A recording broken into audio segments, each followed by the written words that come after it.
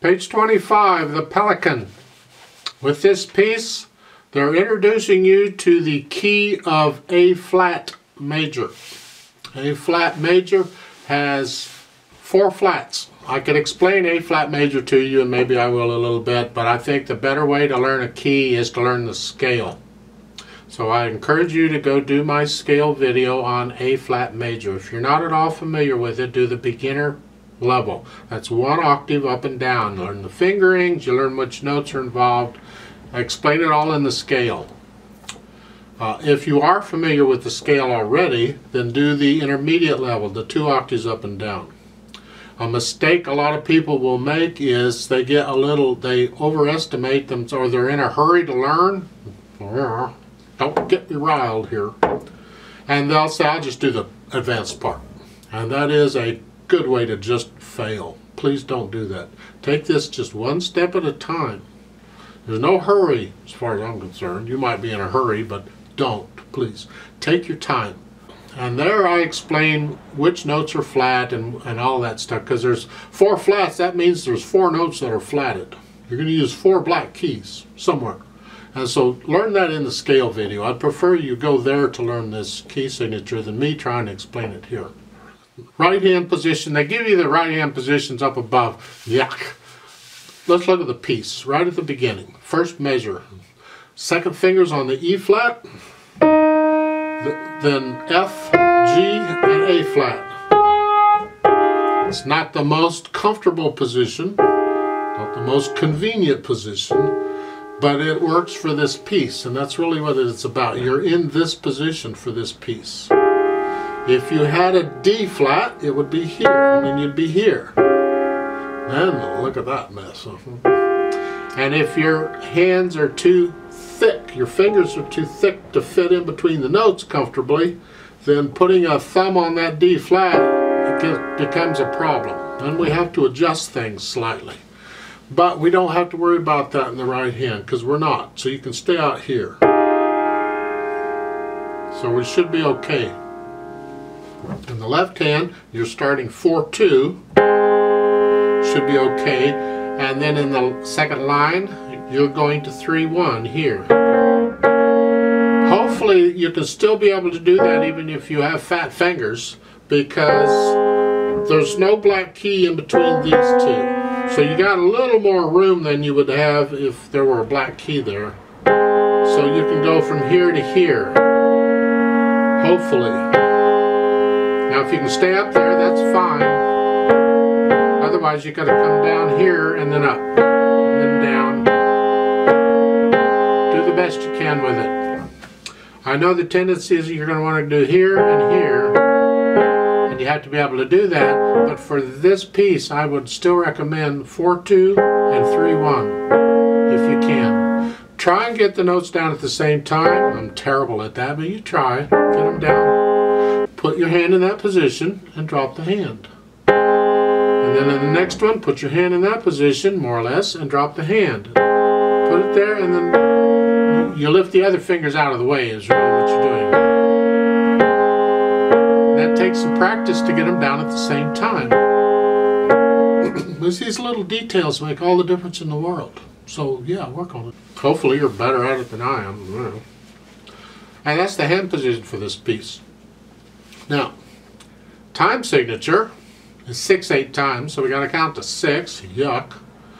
And we're counting eighth notes. So at the beginning, you got 1, 2, 3, 4, 5, 6. 1, 2, 3, 4, 5, 6. Look at the second line. 1, 2, 3. Got an F sharp in there. See, it's not the same. 1, 2, 3, 4, 5, 6. And then we go back down. And that's really all the piece is these 2 things, these 2 positions. What I like to do is I like to play it slowly with you. It says it's moderato, and they give a metronome marking for eighth notes. Kind of up to you. If you're going to sing it, how fast would you sing it? How fast do you feel moderato is? Because it's not going to be the same for everybody. So I can't say this is moderato. And I know a lot of books and metronomes might give this sort of range for moderato. But I think you'll even find there's a difference of opinion on that. So it's up to, where do you think it is? We want to feel 6 beats. They only give you a dynamic of MF. You don't have to stay at MF throughout. You can get louder and softer. How do you feel it? And music has to flow. So you go up to here, then go down to here. Make it feel like it's flowing someplace. You're not just playing individual notes. Ugh. Melody's in the right hand. Keep the right hand louder than the left. So whatever it is, that's what it is. We're going to play it really, really, really slowly. So I'm going to give it 6 counts since there's 6 feet in a measure. And let's try this out slowly. Here and here. 1, 2, 3, 4. Ready, go.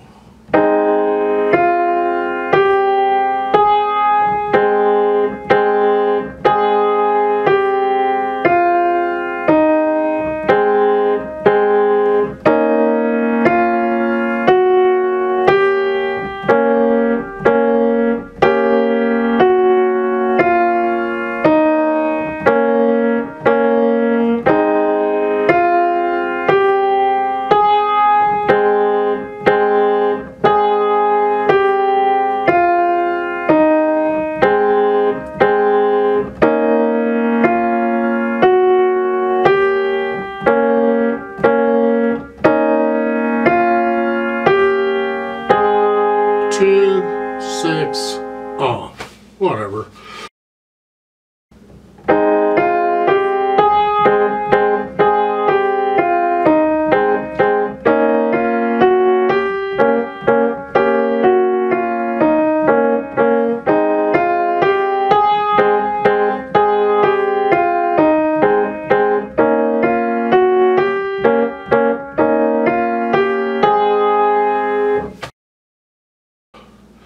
On page 24, there is a quiz. Schaum likes quizzes. So let's go over this. So these are, I believe, true and false. And if you have a teacher and so forth, and you're going to take this quiz, then skip this part of the video, because I'm about to give you all the answers. And that's cheating. You don't want to do that, huh? Mm-hmm. Number 1. Many movies and TV programs use classical themed songs, true or false? The answer is true. They certainly do. Not going to go through them, but they do. They really do. Or bits and pieces of them. Okay, fine. You want an example? Number 2 is an example. The William Tell Overture. That is the Lone Ranger theme from the TV movie Lone Ranger. Although the overture was written way back in the 1800s, long before him. Number 2, Beethoven wrote the William Tell Overture. That is false. Don't remember right offhand who wrote it, but I know it wasn't Beethoven. Number 3, Schubert is one of America's great songwriters, and that is false. Schubert wrote a lot of songs called Lieder. He was really good at it, and they're very popular songs if you're into classical songs. But Schubert was not American, so forget it. No. Number 3, you should never look at the dictionary on page 48. That's probably a false, because the dictionaries are there to look at. Of course, with today's smartphones and all that, you got all kinds of dictionaries available to you. And I recommend you use more than one dictionary. I really do. Many times they'll give slightly different definitions. Number 5, the abbreviation A period M period means before noon. And that is correct. It is. The book explains this earlier on. You can go back and look it up. Number 6, the abbreviation P period M period means afternoon, PM. That is true also. Number 7, mazurka is the name of a Polish composer, and that is false.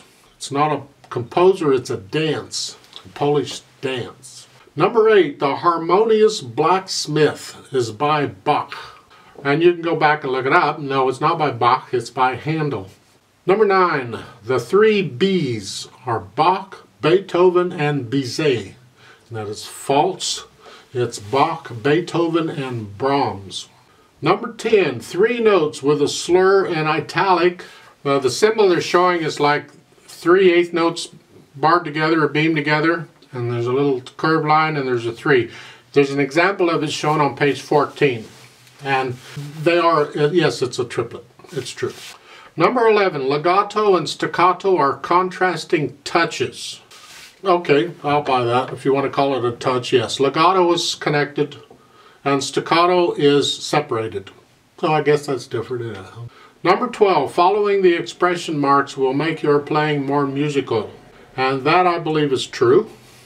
The expressions are there for a reason. They add something to the music. So yeah, it'll be more musical. In a way, number 12 is false because the expression marks alone don't make it sound musical.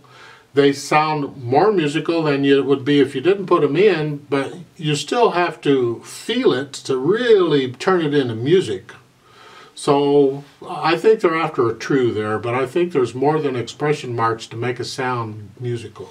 Number 13, the first ledger line above the bass clef is the same note as the first ledger line below the treble clef. And you have to figure out, okay, what's all this going on?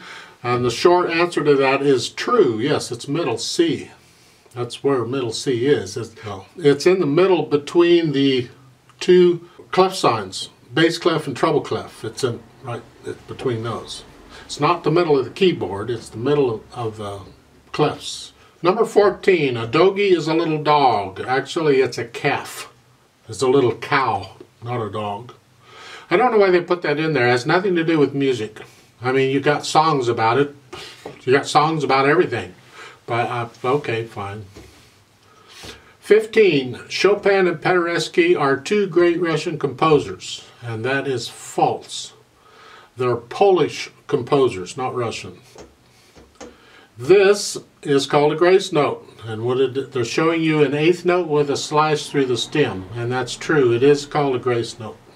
Number 17, grace notes are struck together in slow melodic pieces, and that's false. If it's a slow melodic piece, you're not going to stick them together. You're going to play them one after the other. The grace note's a very quick little note right before the main note. Number 18, grace notes are struck separately in live rhythmic pieces. Well, they could be, but in many cases you end up striking them at the same time and then releasing the grace note and hanging down or hanging on to the main note. Number 19, the second ledger line above the bass clef is an E. And you have to think, bass clef, ledger line, blah, blah, blah, and the answer is true. It is an E. Number 20, last one. The second ledger line below the treble clef is a C, and that is false. The first ledger line is a C. The second ledger line going down below the treble clef is an A. So that's that. And that's quiz number 1.